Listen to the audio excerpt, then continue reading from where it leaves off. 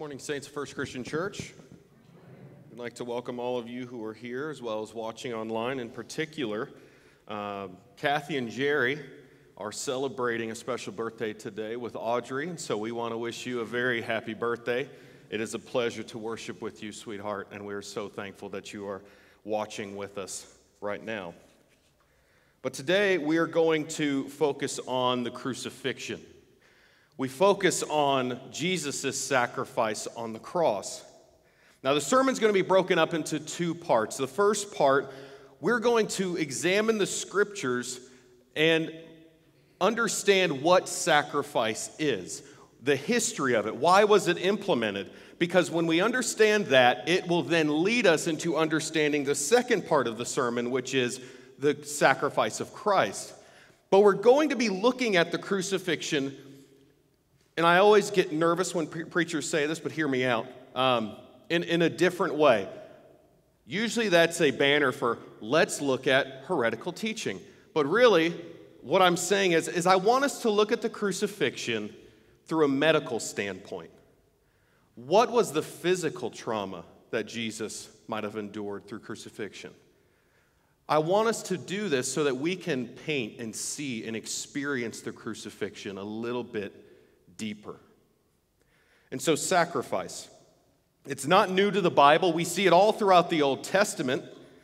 And when we're faced with this, we understand that that there's a problem. Well, why is sacrifice even implemented? Okay, well, because of sin.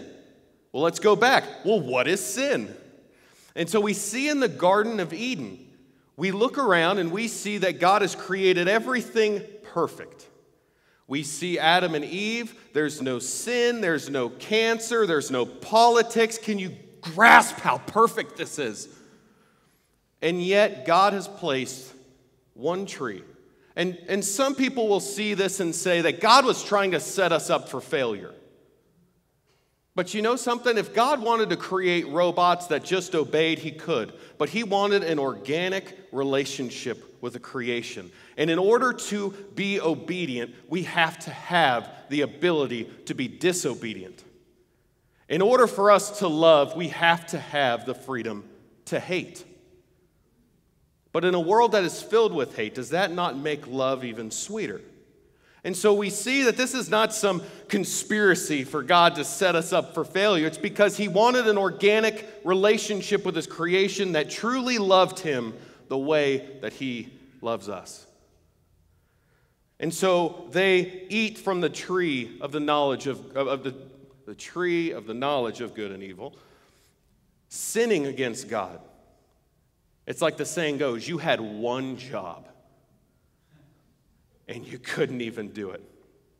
And so sin floods into God's creation, fracturing everything. And what does God do? He extends grace. And how does he extend this grace? He extends it through our ability to sacrifice animals on our behalf. But this faces us with a very simple truth. Sin is a problem. Sin must be addressed. Sin must be brought to an account. Well, why is that? Well, that answer is found in understanding what sin is and who it is against. Looking at the latter, our sin is against God. Now, we understand that there are people who we care for who get caught in the crossfire of our sin, but our sin is against God. And if God is holy, which he is, then the problem of sin must be addressed because it is unholy. And if God is just, which he is, then a holy God will address this problem. He won't just sit back and let it reign. If he is holy, it must be addressed, and if he is just, he will address it. And so what does God do? He extends grace. He establishes the law, and his prophets lay out what sacrifices are and what their purpose is to be. Now, there are 5 kinds of offerings in the Old Testament. We have burnt offerings, grain offering, fellowship offering, sin offering, and guilt offering. We're going to be focusing on the sin offering. What you find in Leviticus 4 is the sin offering. And as you read through Leviticus 4, you will find it to be repetitive. Now, Bible College 101, if the Bible repeats itself, it's important. Like a parent, I told you to stop touching the hot stove. Why? Because it's important. So you hear it a million times, right?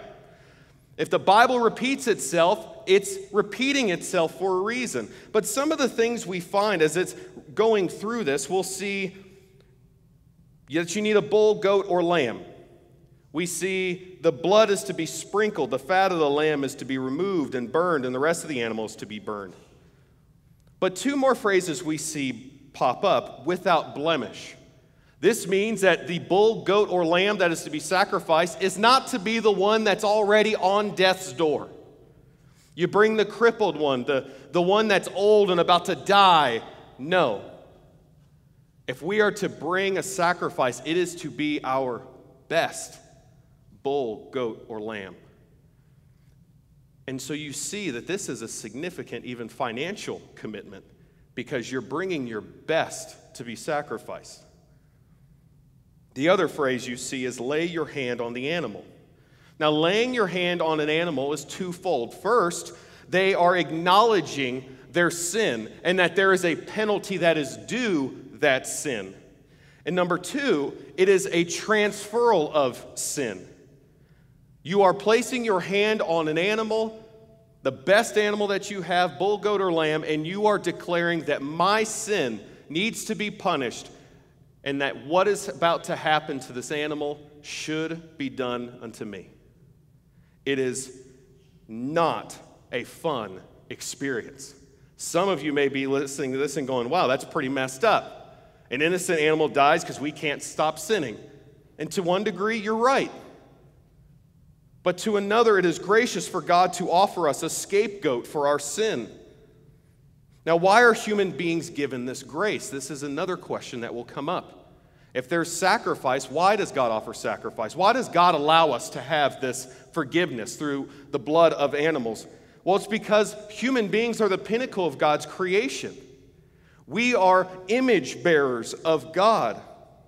One pastor rightfully stated, we have an intrinsic value because of the image God has given to us. It is not a functional thing as it is a gift from God. You see, this is why as Christians we can outright hold fast that a child that is born, even with severe deformities, medical conditions, or mental retardation, they are far more valuable than any animal life. Even more valuable than, say, Secretariat. A horse that won over $1.5 million, a horse whose stud fee was about $2,000 a pop. And yet we can look at every single child that comes from the womb and say, that child is more valuable than that horse. Every single time. Because an image bearer has more value than the greatest horse athlete that has ever lived. A human is a pinnacle of God's creation, and therefore God extends grace and allows us to transfer our sin to animals because it is gracious of him to do so. But here's the problem. Hebrews 10:4, Paul addresses this and says, "For it is impossible for the blood of bulls and goats to take away sins."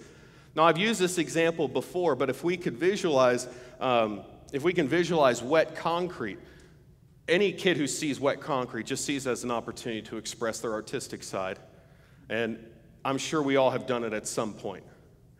But if you imagine wet concrete, we begin to walk, and as we walk, we leave footprints behind us, and as we stop and look back, we see we've ruined it. The sacrifice of an animal, we transfer our sins, the animal's blood is poured out, cleansing us of our misdeeds, and it smooths out what is behind us. But life goes on. We must continue. We begin to walk some more. And as we look back, we see yet more footprints. You see that it's not erasing every footprint. It is erasing what has come up to that point. And the animal sacrifice is cleansing us of the sin up to that point. But life goes on. What about what lies ahead? Paul is addressing that the blood of goats and the blood of goats and bulls cannot forgive sins. And so Paul establishes very clearly that there is a punishment due sin, and that sin requires blood. You see, sin is not some oopsie-daisy of the cosmos. Sin is treason against the one true God. It is idolatry of the heart as we replace Him with sin, as we step into a place of God and declare what is right for us. Sin is no small mistake, as our world would lead you to believe. Sin is treason, and the only punishment for treason, even in the great United States, is death. God extended grace that animals would bear our sin, but it covered our sin up to the point. But then we kept on sinning. Romans 6:23 says, "For the wages of sin is death." And so let's break this down. A wage is what is earned. Well, what has been earned? Death. Why? Because the wage of sin, what is earned, what is paid, is death. And so finite creatures, bulls, goats, and lambs, cannot address an eternal problem. Finite creatures cannot address an eternal problem, and our sin is against the eternal God and Creator. Finite beings cannot bring to an account an eternal wrong, which brings us to the latter half of Romans 6:23. But the gracious gift of God is eternal life in Christ Jesus.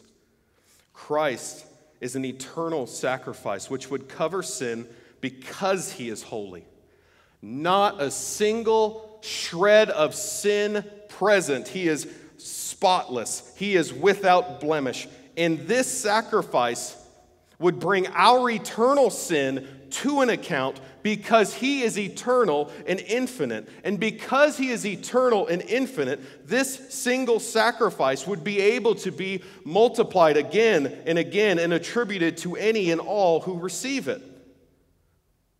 So we understand that sacrifice is going to be required to pay the penalty due our sin. And this brings us to the sacrifice of Christ. His sacrifice was to address sin in a way that would not cover it up to a point, but that it would bring to an account, paid in full, our sin, making us right before God. And so to add more to the sacrifice of Christ, I've taken time to examine the crucifixion from a medical standpoint, and that being said, I don't know medical words. So we're just going to phonetically work through this together, okay? Body parts have special names that for some reason someone decided they should be impossible to say. So we're going to work through that together.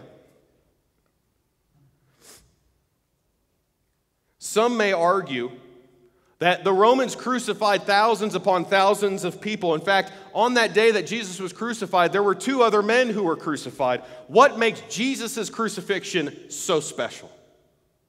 Thousands of people were crucified. Why is He any different? And there's a lot of things we can get into with this, but I just want to focus on three. Number one, because all those who were crucified were sinners. Even if they crucified an innocent person, innocent by the punishment that they were given. Maybe they didn't steal the goat. Maybe they didn't kill the person, but they were still sinners. Number two, they bore the guilt of punishment as carried out by the Roman authorities. And number three, which kind of joins 1 and 2 together, but focusing on Christ, Jesus was holy. He was perfect. He was without sin, and He died in place of sinners. This is what makes the crucifixion different. He endured the cross for you and me. Why? So that sinners like you and me would be called sons and daughters. Now, we begin the story looking at the Garden of Gethsemane. I appreciate you not taking my thunder here. I was worried. Luke 22, we're going to be looking at verses 39 through 46. And He came out and went as it was His habit to the Mount of Olives, and the disciples also followed Him. Now when He arrived to the place, He said to them, "Pray that you do not come into temptation." And he withdrew from them about a stone's throw away, and knelt down and began to pray, saying, Father, if you are willing, remove this cup from me, yet not my will, but yours be done.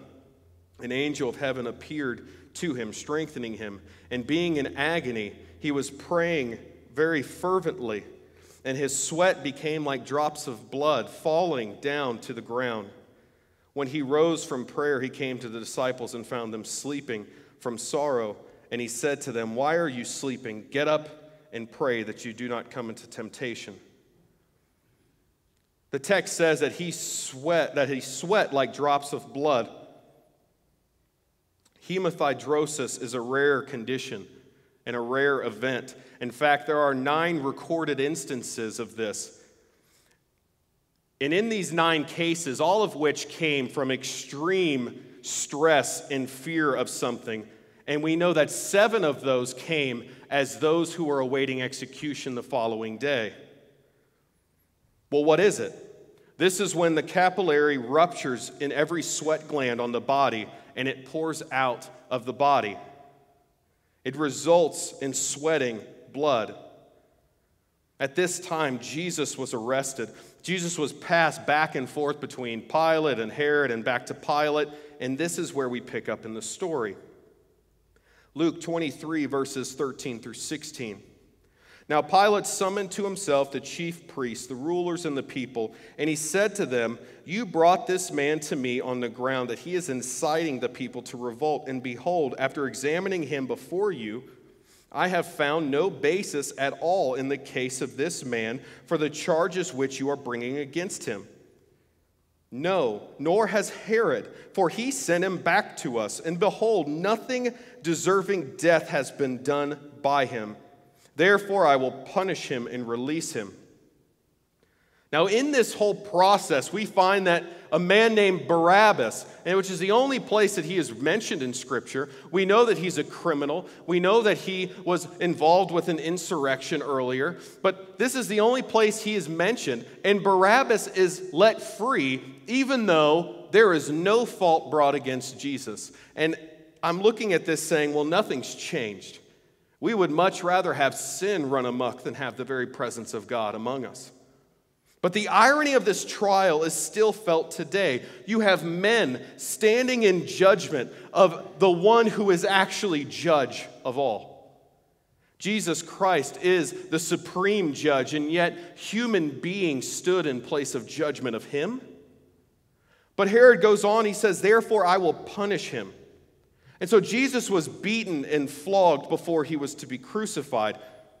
During this flogging, the person would have been stripped naked. This was common ground in the process of beating and crucifixion because being naked was shameful, and they wanted to bring about as much shame as possible. The person would be stripped naked and chained to a post. The instrument that was used is something that we've called the cat of nine tails. Now, for many of us, we would assume that it would have 9 lashes. But that's actually not true. It could have upwards of 12 lashes on it. But upon each individual lash, they wove in sharp objects, broken glass, iron shards, or bone. But on each individual lash, there was a lead weight. The purpose of this lead weight was to strike the body, which would cause the body to rush blood to the surface to treat the trauma. But then we would find that the iron, the shards, the glass, the bone would then cut into the body. They've done experiments and speculated that a single strand on the cat of nine tails with one swipe could create a cut 2 inches long and nearly 3/4 of an inch deep. Medically, a wound like this would require 20 stitches to close up, which means that with every whip that was inflicted by 9 of these individual lashes, we could be looking at upwards of 180 stitches with one swipe. By the end of the beating, we would be looking at nearly 2,000 stitches required to close up every wound. Why might Jesus have not died from this? After all, there were those who died from the beating alone and never got to the cross. Why would Jesus not bleed out? Well, for one, this happened during the summer months, which means overnight it is very cold. And when Jesus was beaten, it still would have been cool, which would have caused the capillaries to constrict, making the blood loss as minimal as possible. He still would have bled a lot. But because it was cold, his capillaries would have constricted and he would have bled less. The purpose of the cat of nine tails was to pull skeletal muscle out of the body so that when the person was hanging on the cross, those muscles would be weak and ineffective. See, this is why survival on the cross was dependent upon how bad their scourging was before. If they were beaten brutally, then they would not last long on the cross. Or if the legionnaires were tired or they wanted the person to suffer more on the cross, they wouldn't beat him as much or as hard. But the determination of someone's span on the cross was determined by the beating that preceded. Following this beating, Jesus was mocked and abused some more with the crown of thorns. Matthew 27 through 31 says, "Then the soldiers of the governor took Jesus into the Praetorium and gathered the whole Roman cohort to him. And they stripped him and put a red cloak on him. And after twisting together a crown of thorns, they put it on his head, put a reed in his right hand, and they knelt down before him and mocked him, saying, 'Hail, King of the Jews!' And they spit on him, took the reed and beat him in the head. And after they had mocked him, they took the cloak off of him, put his own garments back on him, and led him to be crucified. The thorns fashioned were meant to not mock Caesar, but they meant to mimic the crown that Caesar wore. The plants that were available had many thorns, and they varied in length, but there were thorns that could upward reach 3 inches. But what's so incredible is they are so strong that they could easily pierce the outer wall of the skull. Not to mention, with them piercing his head, that would have severed blood vessels, causing even more blood loss. All the while they did this, they worshiped him, mocking him. And note, these are the same people that Jesus was dying for. They did this to mock. In fact, even the sign that hung among Jesus was to mock his lordship. In John 19 through 22, "Now Pilate also wrote an inscription and put it on the cross. It was written, 'Jesus the Nazarene, King of the Jews.' Therefore many of the Jews read this inscription because the place where he was crucified was near the city, and it was written in Hebrew, Latin, and Greek. So the chief priests of the Jews were saying to Pilate, 'Do not write the King of the Jews, rather write that he said, I am the King of the Jews.' And Pilate answered, 'What I have written, I have written.'" So typically the victim would just carry out the crossbeam to the crucifixion because the vertical post was a permanent structure. But the text tells us that Jesus was different. In John 19:17 through 18, it says, "They took Jesus, therefore, and he went up carrying his own cross. He carried his own cross to the place that is called Place of the Skull, which in Hebrew is called Golgotha. There they crucified him, and with him 2 other men on each side, and Jesus was between them." So it was truly his cross. When Jesus was nailed to the cross, it wasn't done by driving the nail center in the palm, because the nail would be pulled out through the middle and ring finger. Instead, the Romans found that if they would drive the nail towards the base of the palm, they could drive it under the transverse carpal ligament into the carpal tunnel, and at the same time they would find that they would drive the nail through the median nerve. There's been studies done that show that the transverse carpal ligament is strong enough to hold the human body. And so the Romans found a way that they could drive a nail through the hand and that the hand would support itself.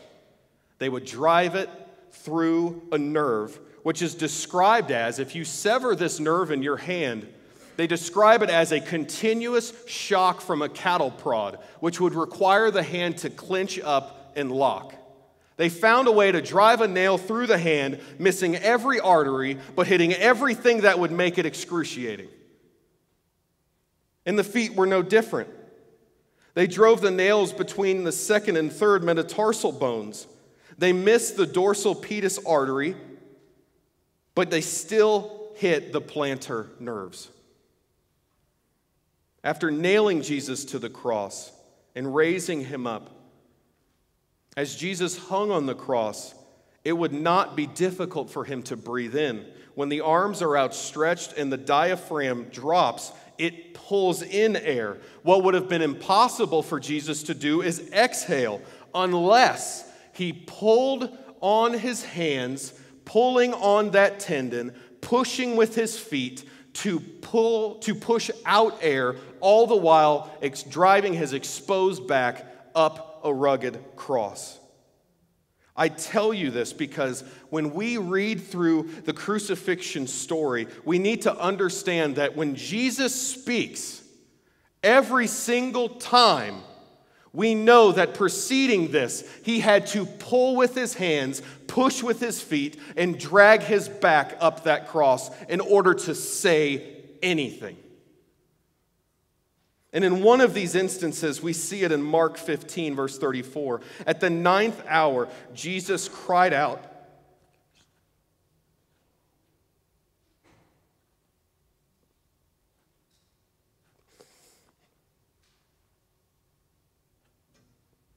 At the 9th hour, Jesus cried out, Eloi, Eloi, lama sabachthani, which translates means, my God, why have you forsaken me? But did God forsake Jesus? Did God the Father forsake God the Son? How can God forsake him? God the Father and God the Son are unique in persons, but the same in purpose and in nature. And that's why in Acts 20, verse 28, when Paul's addressing the elders of the church, he says, shepherd the church of God, and listen to this, which he purchased with his blood. Meaning, God purchased the church with his own blood. Then how could God forsake him? If Ross were to come up, and I say Ross because if I sang, it would be horrible. But if Ross came up and began singing these words, Amazing Grace, how sweet the sound, you would be able to continue that song, correct? What Jesus is doing here is he's calling back to Psalm 22. And how does Psalm 22 begin? My God, why have you forsaken me? Jesus is calling back to a psalm that the Jews would have remembered. In the same way that if someone begins to sing Amazing Grace, we finish it easily. They would know Psalm 22 because it's a prophetic psalm of the Messiah. And so Jesus is calling back to Psalm 22, written 500 years before the Roman Empire. And if you will allow me, I want to go through a few of these verses as you begin to see the clarity of the prophecy of Jesus Christ and his death on the cross. Verses 7 and 8. All who see me deride me. They sneer, they shake their heads, saying, turn him over to the Lord. Let him save him. Let him rescue him, because he delights in him. We see this playing out in Matthew 27:42. He saved others, he cannot save himself. He is the King of Israel. Let him now come down from the cross that we would believe in him. Verses 14 and 15. I am poured out like water. All my bones are out of joint. My heart is like wax, it is melted within me. My strength is dried up like a piece of pottery, and my tongue clings to my jaws, and you lay me in the dust of death. This affirms the crucifixion. The stretch of the crucifixion would have caused dislocation of the joints. But we see evident as well Jesus' mouth being parched. It says, and my tongue clings to my jaws. I point that out because we're going to come back to it, so recall this. Jesus' mouth is dried and parched. Verses 16, for dogs have surrounded me. A band of evildoers has encompassed me. They pierce my hands and my feet. 500 years before Jesus would be crucified, I'd say this describes a crucifixion pretty well, does it not? Verse 17 and 18, I count all my bones. They look, they stare at me. They divide my garments among them, and they cast lots for my clothing. You see, they broke the legs of those who were hanging on the cross because that would prohibit their ability to push up and draw out a breath. So what would it do? It would force them to stay down, to inhale, but to not be able to breathe out again. And if you recall at the crucifixion, they broke the legs of the men surrounding Jesus, but when they got to Jesus, they did not break his legs. A prophecy which is found in verse 17, I count all of my bones. But also we see in Matthew 27, verse 35, and when they had crucified him, they divided his garments among themselves by casting lots. Verse 18 describes a scene perfectly. You see, prophecy is not, oh, it might come to pass or not. True prophecies come to pass exactly as it is prophesied, and we see that in verse 18. This is a prophetic psalm. The beginning of this psalm is exactly what Jesus was saying on the cross. He wanted to point the Jews to the psalm that prophesied of him, that prophesied of the crucifixion, because Jesus is the suffering servant of Isaiah 53, and he is the one prophesied in Psalm 22. And for one of his painful breaths, he points back to the prophecy that points to him. He was not forsaken by God. Jesus was calling back to a prophetic psalm that the Jewish people would have known. Now, I mentioned his dry mouth, and this is where I want to close today. Matthew 27, 45 through 50. Now, from the 6th hour, darkness fell upon the land until the 9th hour. And about the 9th hour, Jesus cried out with a loud voice, Eli, Eli, lama sabachthani. That is, my God, why have you forsaken me? And some of those who were standing there, when they heard it, said, this man is calling for Elijah. And immediately one of them ran, taking a sponge. He filled it with sour wine and put it on a reed and gave it to him to drink. And the rest of them said, let us see if Elijah comes down. And Jesus cried out again with a loud voice, and he gave up his spirit. The same story is expressed in Mark 15, but only the Gospel of John tells us what he cried out. John 19, verses 28 through 30. After this, Jesus, knowing that all things had already been accomplished in order that the scripture would be fulfilled, said, I am thirsty. A jar of sour wine was standing there. And so they put a sponge full of sour wine on a branch of hyssop and brought it up to his mouth. Therefore, Jesus, when he had received sour wine, said, it is finished. And he bowed his head and gave up his spirit. Jesus called, if you recall earlier in the story, they offered him the sour wine and he refused. But now, as Jesus is coming to the end, coming to his death, it's as though he has something important to say. And so he calls upon something that would lubricate his vocal cords so that he could say it clearly and that it would be heard by those around him. He had something important to say. And that's what I hope we hear today as we examine the rugged cross, as Jesus pulls on his wrists, pushes with his feet, and drags his exposed and battered back up that cross. He proclaims with his final breath, it is finished. What is finished? It is finished in the Greek means to bring to a close, to finish, to end, to pay. Romans 6:23 says the wages of sin is death. Meaning what is paid because of our sin is death. And when Jesus says it is finished, He's saying, it is paid. But not the sin up until the point of your conversion, like the blood of goats and bulls and lambs. He says, I paid all of it. Instead of walking on wet cement, we now walk on fully dried cement, leaving no footprints behind, walking forward in our life, growing in His grace and His mercy, never to look back and see footprints again, because He says, it is finished. You see, it is finished is such a simple phrase, but it is finished says everything. To some of us, it is finished says, I have brought your sins to an account.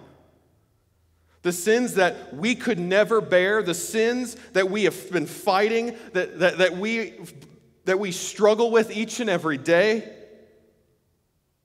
That Jesus drank the cup of God's wrath that we wouldn't have to. To some of us, it is finished as saying, stop carrying your sins and your burdens. There's this imagery of us as we look back to Adam and Eve as they climbed the tree that they would sin, and yet Christ climbs the tree that we would be saved from sin. And yet many of us, we keep trying to climb that tree over Jesus' battered body to pull our sins off of that cross so that we can bear it. Why?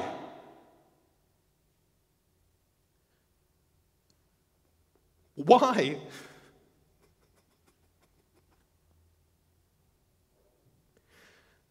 The cross did not break under the burden of your sin. You seem to think your sin was too big to make it up there, but it isn't. It was put up there and it was nailed there, and you keep trying to climb up there to pull it off. Why? It's finished. It's finished. Jesus takes all of our sin, all of our addictions, all of our burdens, all of that weight that we've been carrying around that has been dragging us down, and He puts it on that cross, and He says, it is finished. And when we don't believe that, when we still feel as though we have to carry our sin, when we still feel as though we have to carry this burden, what we're saying is, it wasn't finished. But I think everyone in here would not dare question the words of our God, Jesus Christ, when He says, it is.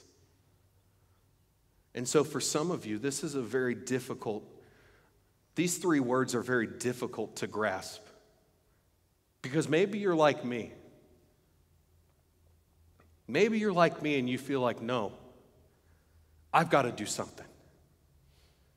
I've got to prove myself. I've got to show God I care about this. I've got to show God that I'm committed. I've got to prove myself. But what you don't understand is what you're trying to prove yourself against is against things that will conquer you every single time. If we could conquer sin, then the cross would not have been required. And so you're waging war against sin in a battle that you would never win. And so it is finished as challenging words because it's telling us to surrender, to leave it at the cross, and believe and trust what He said is true. And that's difficult for some of us. And during this time of invitation, usually I'm in the back, but we're not doing that today. We're gonna fill this altar. And maybe it is finished is what is challenging you today. What is it that's making you wrestle with those three words? That's making you hear it and not accept it or not believe it? Are you still trying to carry your sin? Are you still trying to pull your sin off that cross? Or are you thinking that maybe my sin didn't make it up there? Just because you are still fighting your sin does not mean that you are condemned by your sin. What I mean is this: I want you to keep fighting your sin, but fight it in the understanding that there is victory already in it, not fighting it as one who has been defeated. Does that make sense? I had a hard time with this when I struggled for years with pornography. It is different when you approach it from the mindset of understanding this sin has been conquered by my Savior, and my Savior indwells me, rather than I just don't want to do it because I don't want to let God down. Do you see the difference there? Because there's victory in fighting it with Christ, and there is loss every single time when we're approaching it as though it's a work to receive his forgiveness and his love. It is finished. What is it that's making you wrestle with those three words? During this time of invitation, I'm going to be up here praying. I'm going to probably be up here crying and snotting my eyes out. What is it that's keeping you? What is it that's making you not believe it is finished? What is it that's making you continue this fight when Jesus already says it's won? Let's pray. Father God, we thank you for your grace. We thank you for your mercy. Lord, it was amazing to be able to go through your word and to see sacrifice and what you gave us as an extending grace to us, that we would be able to have our sins addressed. But you knew that the blood of goats and lambs could not cover our sin. And so you did the ultimate sacrifice. Jesus, you are the greater sacrifice. And you entered this world and you bore our sins, and you bore them entirely. Every sin that we don't even know we're going to commit, you put it on that cross, that we would be free from sin, free from its torment, free from its guilt, free from its shame. And yet there are still many of us who very much feel that guilt and shame. I pray today, Lord, that this would be the day in which that guilt and that shame is lifted and removed, and that we truly understand and see the cross for what it truly is. That it is a symbol of our freedom, that you bought us out of the slavery of sin, that you would call us sons and daughters. I pray, Lord, that we would be vulnerable during this time, that we would acknowledge our need for prayer, that we would come to this altar and lay it bare as you bore our cross on that sin. As you bore our sin on that cross. It's in Jesus' name we pray. Amen.